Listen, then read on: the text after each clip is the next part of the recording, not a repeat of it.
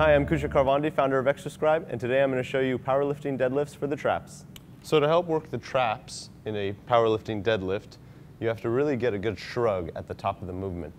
So if you're using a barbell, you want to take an overhand grip, not a over-under grip, but an overhand grip, and you want to come down into that deadlift and come back up, roll the shoulders up and back.